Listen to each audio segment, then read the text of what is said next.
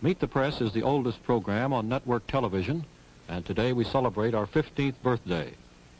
And our guest today is Mr. James A. Farley, who appeared on our first television interview in 1947. He was highly regarded at that time for his political insight, and he still is today. It has often been said of Mr. Farley that he has made politics a fine art. Certainly this century has produced no more astute political observer. Mr. Farley was the chairman of the Democratic National Committee from 1932 to 1940, and he served as Postmaster General during Franklin D. Roosevelt's first 2 terms. He is now the chairman of the board of the Coca-Cola Export Corporation. We're ready now to start the questions. Lawrence E. Spivak, permanent member of the Meet the Press panel. Mr. Farley, we're so close still to the election that I'd like to ask you 1 or 2 questions about the election, particularly as it refers to New York State.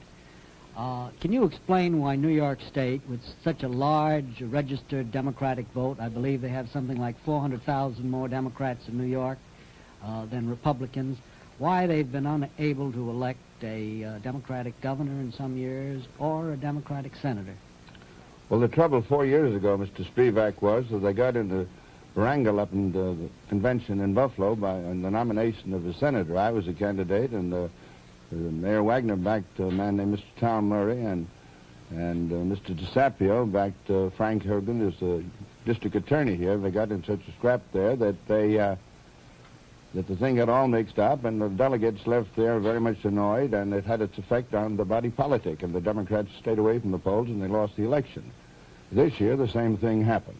In your years, this number of years that Mr. Spivak mentioned in politics, you've seen a lot of changes, and you could comment on them, I'm sure, all day. But what about television? Has television made a big change in American politics? Yeah.